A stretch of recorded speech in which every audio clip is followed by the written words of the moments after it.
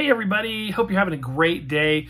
Listen, I just wanted to do a quick video to address a question that seems to have been coming up a lot lately, and that is, why, Record-ology, do you keep buying and reviewing these cheap junk record players? They're all the same. That's pretty much the gist of the comment. So for those of you that are new here, I want to kind of let you know, first of all, welcome.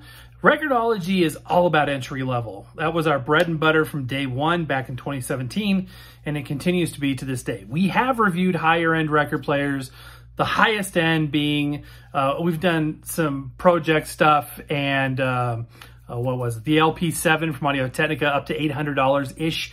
But most of the time we're reviewing stuff that is a lot less than that. And just know that our focus was, and always will be the entry level, getting started in vinyl for an affordable, cheap price.